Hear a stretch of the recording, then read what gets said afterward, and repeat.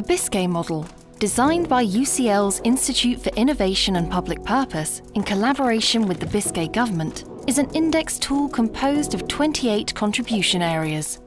These areas were developed to correspond to regional priorities and align with a selection of the UN Sustainable Development Goals. But how does the model work in practice?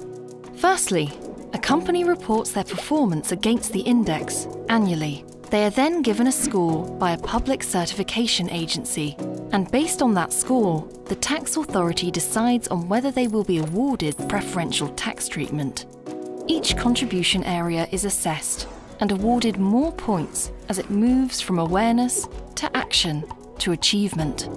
So, let's look at how this works at a high-tech manufacturing company called MyTech.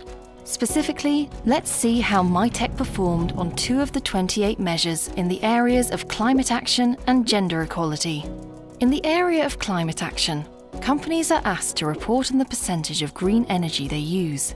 MyTech shows awareness by reporting this and shows action by increasing its use of solar power. However, it does not get points for achievement as it has not met its goal of 100% green energy. In the area of gender, companies report on the gender pay gap. MyTech shows awareness by reporting on the pay gap.